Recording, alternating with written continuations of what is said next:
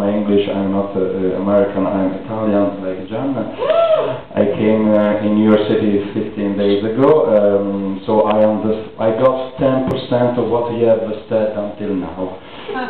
But in any case, much more than what I understand when on Italian TV our politicians speak. So I could vote for you if you run for president. So I started to visit New York City, wonderful. Yesterday I visited Strawberry Fields Memorial in Central Park, and a consideration came to my mind.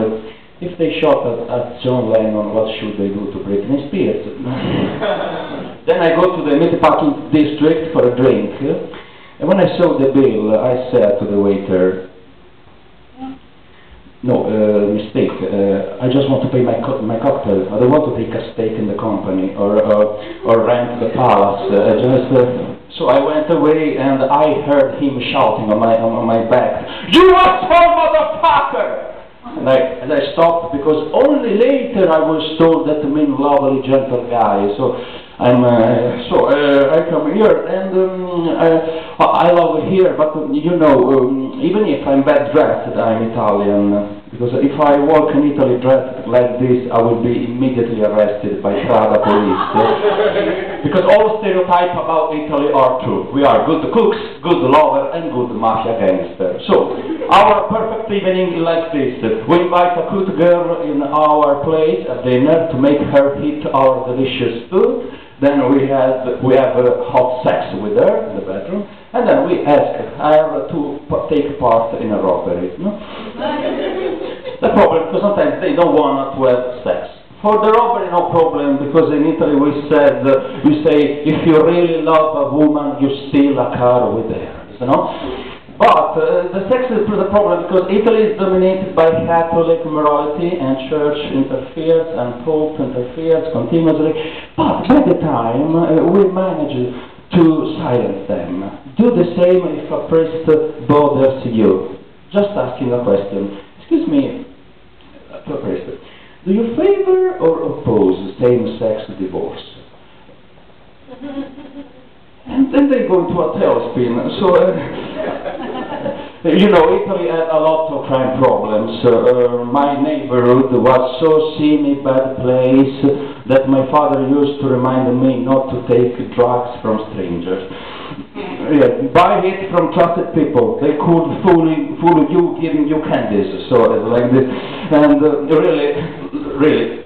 If you don't believe me, let's control. In London Olympics game, Italy won gold medals only in judo, taekwondo, skeet, handgun and carabine. Because we practice on the street. We did not even know they were Olympic sports. Yeah, it's like saying from now onward eating rice will be an Olympic sport. For sure Chinese people will be the best. It's like this. So, so I came here to require the visa. You understand? Oh, okay. To require the visa for the United States and then the fly, you are asked, did you take part to some activities of the Nazi party between 1933 and 1945? It's a nonsense question, but not because too many years have passed, but because if really I was a Nazi who killed millions of Jewish, would I have trouble telling a lie? No, Mama said, exterminate the Jewish, but do not tell a lie. Not that question. So in Italy I did a special study. About the silliest jobs in the world. So I want to present to you the silliest job in the world because there is crisis. So we invent a job. For instance, the bartender on board the Titanic. No, I can make for you the mojito. I can make for you the mojito. The ice is finished. I am waiting. They bring me a little. So if you okay, I can make the mojito. Divorce attorney in Saudi Arabia. Okay, my sheikh, we can do it, but I didn't understand that. Who of them? Okay. the polite football player. Oh, sorry, I hit you. Oh, sorry, I hit you. Oh, sorry, I'm finished with a very Italian, but I don't know if you understand because it's very Italian. The Arab Hamas terrorist in Naples. Excuse me, have you ever seen the bus?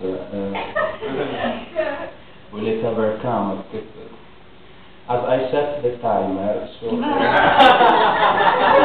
Thank you.